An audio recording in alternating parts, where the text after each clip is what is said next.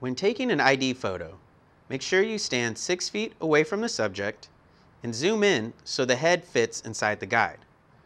Once the image is captured, press the Function 2 button, then press the Menu Set button. Now the image is being sent to the console. This is the home screen. Now you can see the remaining prints you have on the printer. You can also see the country the passport is set at. And this is changeable. So you click the flag and you can see all the various countries that you can select, and the size will automatically be adjusted for those countries. Okay, let's go back.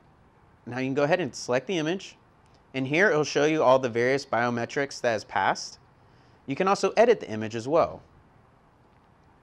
So you can adjust brightness, contrast, red, green, blue coloring.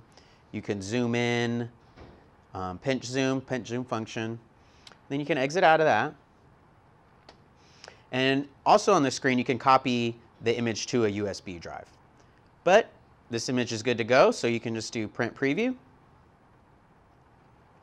This will give you the display.